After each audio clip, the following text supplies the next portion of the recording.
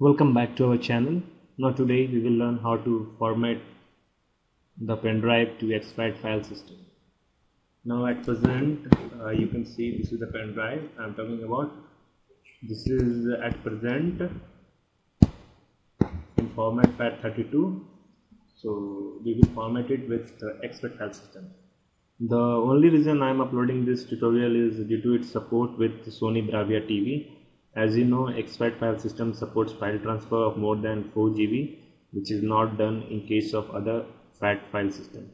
Hence, making this tutorial to resolve that 4 GB limitation problem. So here you go. Just right click on the drive, go to format, select here exFAT. Now the operating system I am using is Windows 7. So just select here start.